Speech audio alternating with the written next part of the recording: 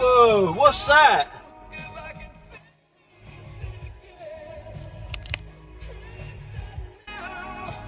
Train stations and that, cafes and banks and building societies and post offices. You don't need them in restaurants if you're eating in. That can be quite awkward actually, couldn't it?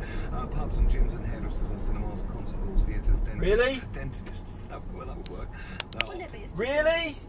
It's using your common sense, isn't it? It's not that hard. The rest of the world have managed to do it. I'm sure we can cope. Thank you. It was just a little joke. I was just being amusing.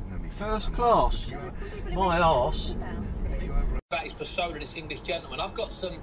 When I was working on the Michael Watson book about 15 years ago, I asked some people at ITV to provide if they had any footage, unused footage, and sure enough, I've got hours. I've still got it, hours and hours and hours of VHSs shot at the press conferences, both for the Michael Watson and Chris Eubank fight at White Hart Lane. Michael Watson and Nigel Benn, and I also got thrown in Chris Eubank against Nigel Benn. And it's just hours, and some of it's just a locked off camera, you know what I mean by that. It's a Ben's friends, remember, was shot in that Range Rover, remember, in Essex. I mean, there's some serious lumps. And then suddenly, Eubank does a really interesting thing. He launches into patois. There's no English, it's pure street patois. And you see Ben caught off guard a little bit. And that was the Eubank, the shoplifter. The Eubank who was run out of Peckham when he was 16 or 17. And that was a moment. The irony is, I didn't see that, Matt, I didn't see that for 25 years after the slip road to overtake. But I knew that person. Or Leroy, it could be either. But Leroy Muldoon from Croydon, he's made a couple of requests. Freebird by Leonard. What side of the road do we drive on? That's very prog rock hippie. Cretin. The thing is that Freebird's about 15 minutes long. I don't think we can.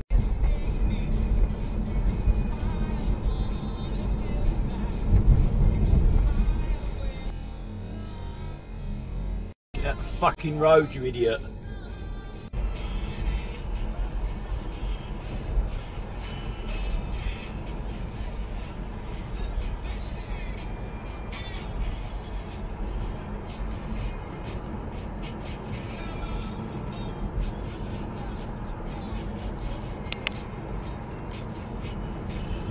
On our road.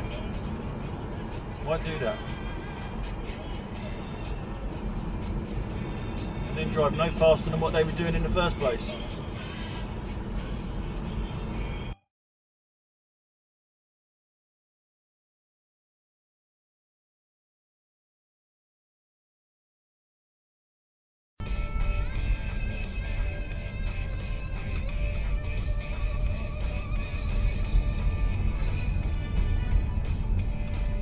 Try driving on your side of the road. Fucking look at that space.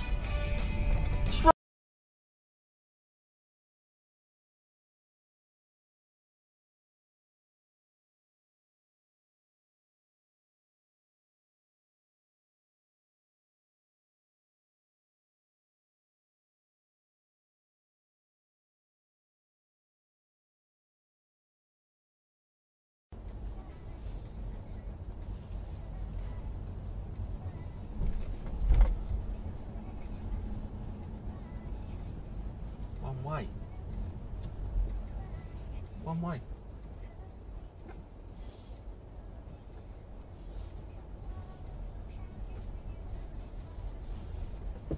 There's still no service. This weekend there will be buses going south of Epsom rather than trains.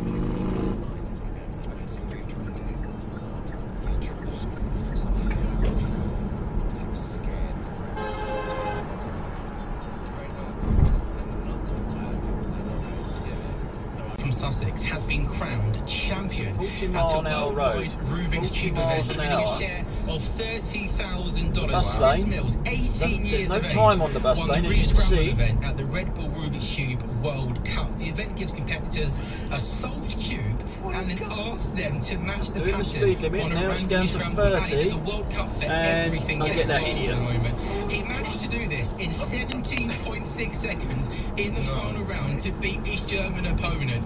Chris Mills, I think you're an absolute legend, mate. Well done, good for you. Ali, you're not having it? So, and I'm officially not having a World Cup for the Rubik's Cube. Why not? Why not?